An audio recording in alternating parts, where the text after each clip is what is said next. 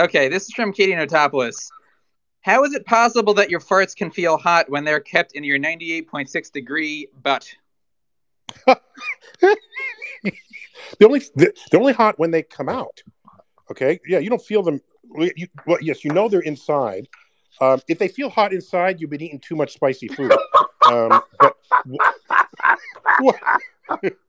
But what's happening is the skin on your buttocks is not the same temperature as the inside of your body, because the skin is in contact with your clothes, and your clothes are in contact with the air. And unless you're living in Texas in the summertime, the air is going to be cooler than your skin temperature, which is itself cooler than your body temperature. So the 98.6 degree sulfur dioxide gas that smells like rotten eggs, as well as methane and some other flammable.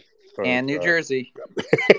Okay. As that comes out, it's trying to get through, and it moves through the fabric of your clothing, and then it increases the temperature of your clothing, and then your skin feels that, and that's why your own fart feels warm. Now, maybe there's something wrong with me medically, because all of my expulsions actually feel cool and refreshing.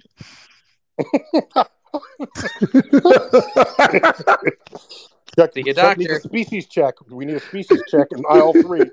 Chuck.